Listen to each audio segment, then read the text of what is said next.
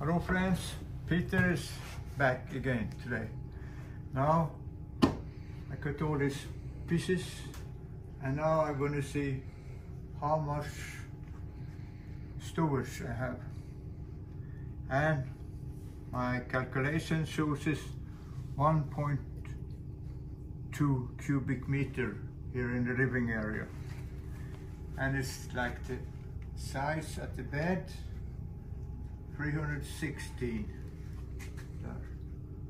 And at the foot, at the bed is 100, and below the bed is 350, and the kitchen size, this and this together, 340.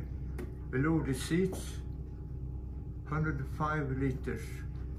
And here at the foot, it's not my intention to use it, but it can be used, you know, like for fruit and things like that. That start of a voyage, I use that sometimes. That's 105. No, that's 75.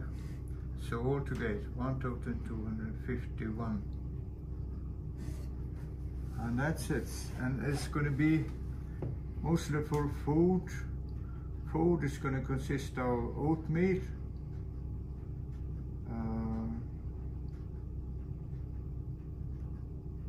and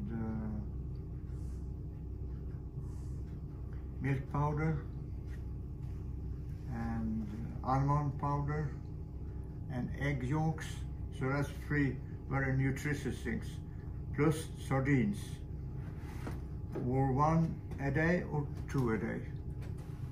So, and that's hopefully going to make food for 180 days for about 2,000 calories a day.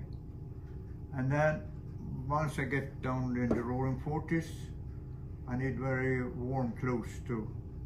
Wool clothes, very warm. So, but in the front there, I'm going to maybe put them up on the side. I need some warm sleeping bags. And, but I think it's going to be good, you know. I think it's going to work out fine.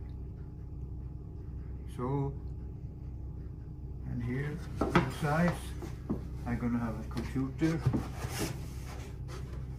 Apple MacBook, and I'm going to have this notebook, write new notes for the next boats. All I found out, you know, it's going to be written down, new ideas, not only about the boat, but also about the philosophy. So, wow, that's the plan, you know. And here, back and forth, it's going to be a bit for anchors and ropes, and well, we will see what. And oil skins, very close. Well, thank you, Peter.